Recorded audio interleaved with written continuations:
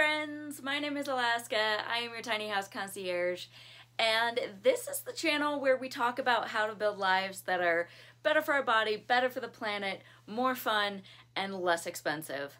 If that sounds good to you, make sure you go ahead and subscribe. I do release YouTube videos every Saturday morning at brunch, and I would love to have you along for the ride. Today we're going to be continuing our storage series. And so we've already covered the living room and then the closets and stairs. Today we're going to go ahead and move over to the kitchen, which I am particularly excited about because I love to cook. So yeah, let me start by giving you just a brief tour.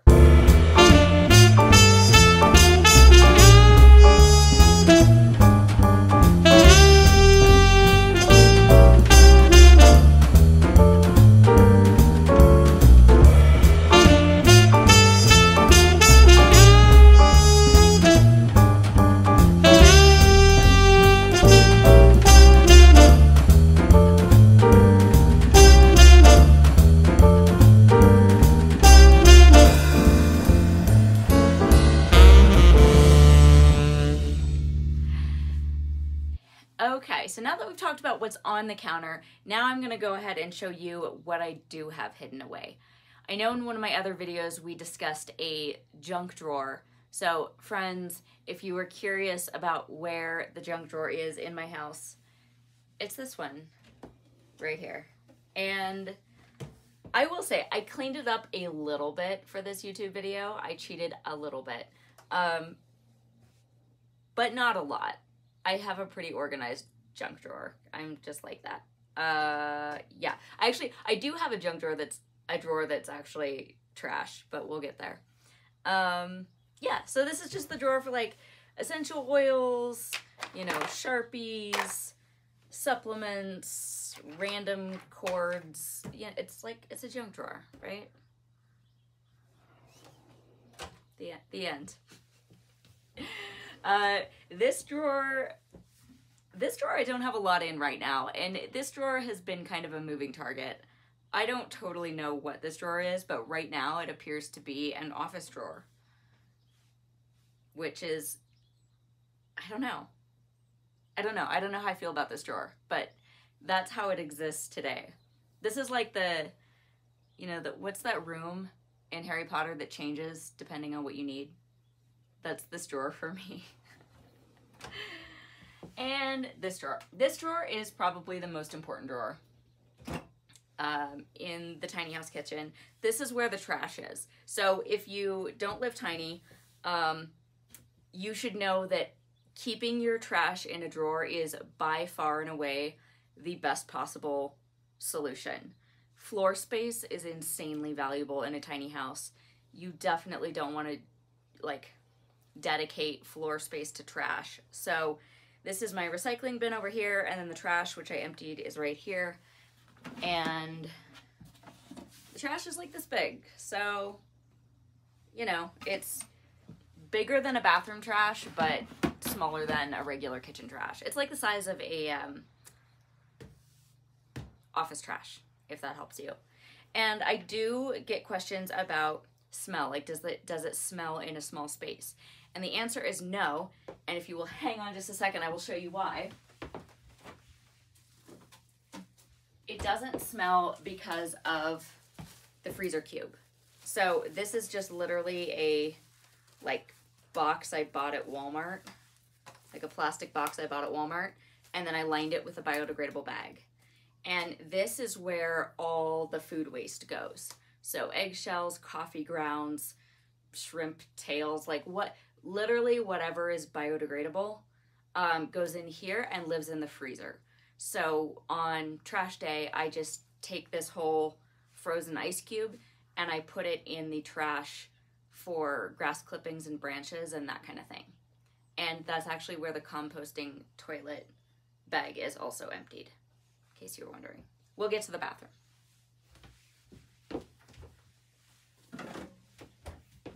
Okay, so yeah, the rest, it's pretty simple, the rest of it. I've got alcohol wipes, biodegradable bags for the toilet, one's for the freezer, and then my handy dandy little vacuum that lives in here.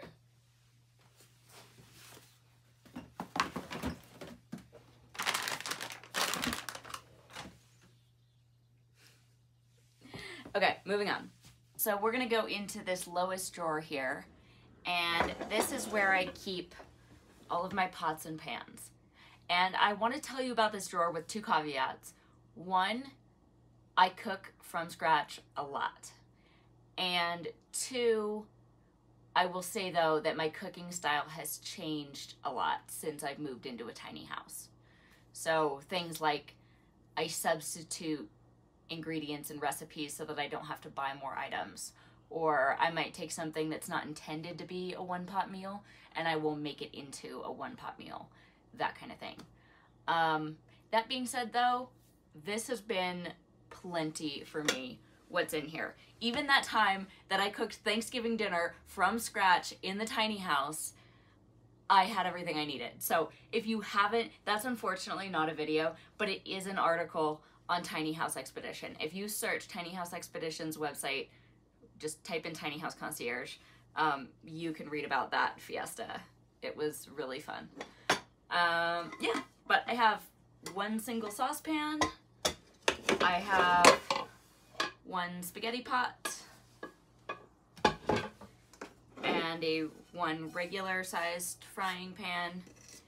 And then this, which is kind of like a cross between a frying pan and a wok-ish. I don't know what you call this, but yeah, that's all I have. That is all I need. And I think it's really fascinating that I'm so easily getting by on this many pots and pans. You know, because like I grew up in a house that had like 4 or 5 saucepans of different sizes, and you know, I just house sat for somebody and they had a set of 5 frying pans, like smallest to biggest. And I you know, I love my friends, but they don't even like to cook. You know, and I think about, you know, growing up and the kitchens that I've been in over the years, and friends, I think we have way too many kitchen gadgets and supplies. So anyway, if you've been wanting to pare down your kitchen in your regular sized house, I am not at all stressed about this situation right here, if that helps you out. Okay. So this is a drawer that I go into about 1,000 times a day. And this is where I keep all of my kitchenware. So you saw the pots and pans. This is like the appliances section. And I'll just go through really quick what I have. This is a great space-saving situation. Again, measuring cups and measuring spoons were another thing that growing up, we had like 2 or 3 pairs of them. And they were always mismatched and they were always like chaotic. I'm a really big fan of this situation right here. This is the tiniest bar set ever. I do like a good dirty martini, so I've got my little sticks, my little wine cork, and as for a shaker, I just use a glass. So that concludes barware. Over here, I have a little thing to clean my water bottle, veggie peeler, wine opener, can opener, exactly 1 chopping knife, and like a few steak knives. Now, honestly, if you like to cook, you might be having a heart attack right now by the fact that I only own these 2 knives. I know.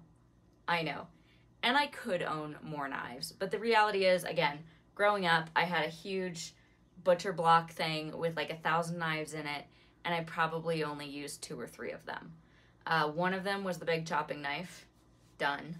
The other was a serrated edge knife for like tomatoes, bread, that kind of thing.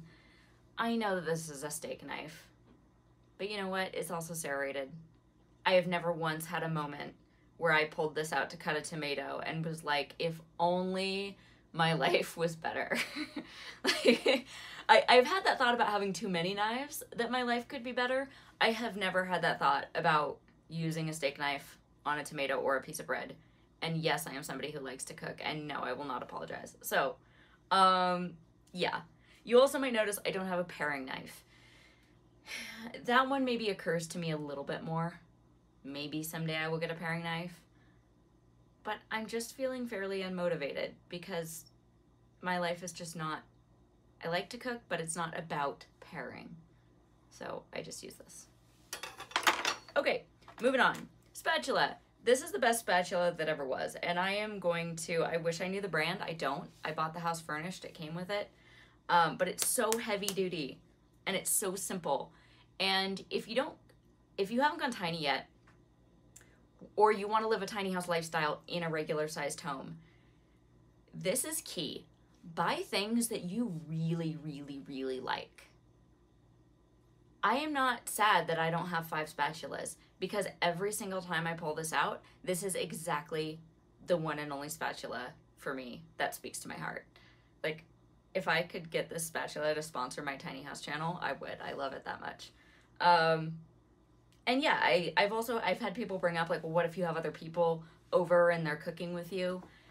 How many people are going to be cooking in this kitchen? Like, at most, probably one other person. And if that day comes, like, someone will be stirring and someone can be chopping. Like, we can have 2 jobs. We don't both need to have a spatula. We will survive. So, yeah, that concludes the tools.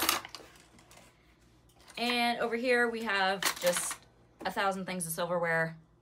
Maybe someday I'll have that many people over. Again, came with the house. Ladle, spoony thing. And okay, this is kind of funny. I use this all the time. I have never once used it on food. This is 100% to get things out from behind the couch when I drop it.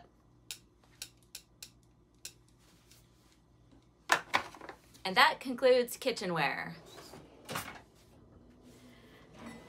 Okay, this is another drawer. This is a drawer that kind of reminds me of the office drawer, in that something about it just feels a little unfinished, and I don't know why.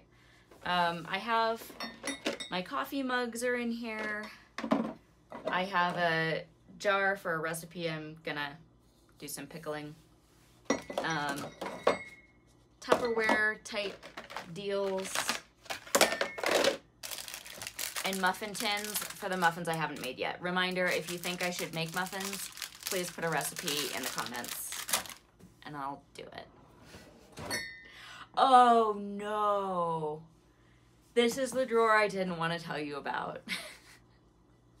This is the drawer that makes me want to, like, cheat and skip it.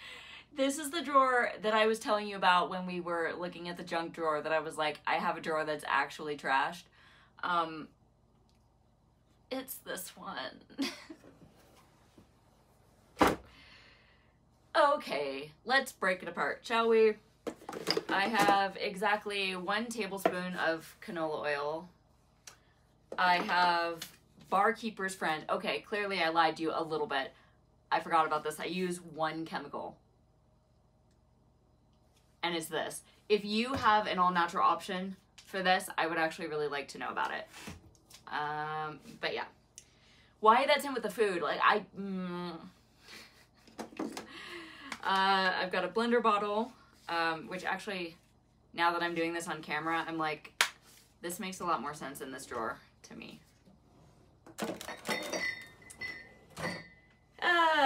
Then we've got the thing that stops up the sink. I've got the base to the blender / food processor. I've got the refills of the oils that are on the counter. The spices that are refills for the spice rack behind me.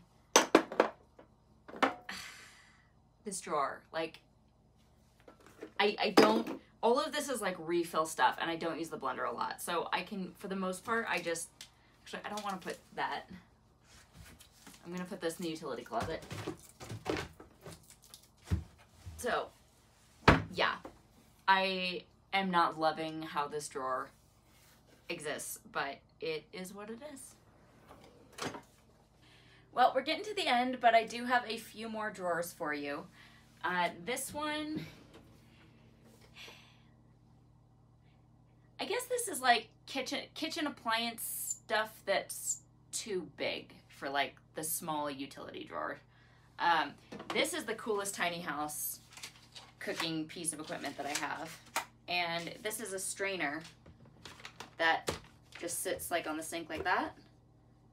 And it's flat, which is super convenient because strainers are otherwise really bulky. Then I have like the brownie pan, and I own one cutting board. It's super thin. It's not cute, I don't love it, but it's a cutting board, you know? Not gonna lose sleep over it. And finally, that brings us to our last drawer. And this is I don't have a lot stored in this drawer, but I do have two things. I have two appliances that are like swanky specialty type appliances. Normally those things really upset and irritate me. I don't know why. I just really have a thing about kitchens that are overly stocked. That brings us to our final kitchen storage item, which is the pull-out pantry. And this is one of my favorite things in my house, actually. If you have not gone tiny yet, these things are super convenient because it allows you to grab things and see everything really easily without having to dig to like the back of a cabinet of some kind. So as you can see, I've put everything that's pretty on top and then everything that is less aesthetically pleasing down at the bottom so I don't have to look at it. As far as the jars, I refill these probably like once a month, so it takes a little bit more effort, but honestly it's way less annoying than I would have thought. It's actually not annoying at all, and I really enjoy looking at the jars, so I don't worry about that. I do get a fair amount of questions about this piece. This is a custom, well, it's a modified piece. These are actually 2 bathroom carts. If you Google bathroom cart, that's a thing. It's like for toilet paper or something. I just bought 2 of them, and then I used hardware to attach one on top of the other. And then there were metal bars here that I sawed off, and I just made these little like bungee things. So that I could just get the jars in and out really easily. And I love it. It's worked really, really well. So yeah, I bought this. I'll put a link in the description, but you can buy them a lot of places. Also, these are spice jars that are magnetic. So the lids just have little magnets. I kind of have mixed feelings about this. It doesn't keep the spices as fresh as the original containers, but I just aesthetically like it so much, and I cook often enough that I work my way through the spices before they get too terrible. Yeah. Oh, another question I get about this a lot is it sturdy? Yes, as far as going in and out, it's like a tight enough fit that even if the house wasn't perfectly level, like this is not going anywhere this way. When I pull it out like this way, it gets less stable, but I just don't pull it out all the way. All right, friends, well, that concludes today. Thank you so much for joining me for part 3 of the Tiny House Storage Tour Kitchen Edition. I hope you enjoyed going through my junk drawers and trash drawers and kitchenware, and I hope that you join us next week. Actually, you definitely don't want to miss next week. Make sure you go ahead and subscribe to this channel, and if you know anybody who likes tiny houses, go tell them to subscribe to this channel, because next week we are going to tour the bathroom. And friends, not only are we going to get into the composting toilet, but we are also I'm also going to show you the sauna that is in the bathroom. not clickbait, there's 1000% a sauna in my tiny house bathroom. So subscribe to the channel, invite your friends so that you don't miss it. And, oh, one more thing. I am a former realtor and I am a current tiny homeowner. And I love to work one-on-one with people who are interested in transitioning into a slower paced tiny house lifestyle. So if you have questions about that, I do one-on-one consulting, and the link is in the bio. My calendar is open on my website, so choose your time slot and I will be there. All right, friends, thank you so much. One more time, my name is Alaska. This is the Tiny House Concierge, and I will see you in the next video.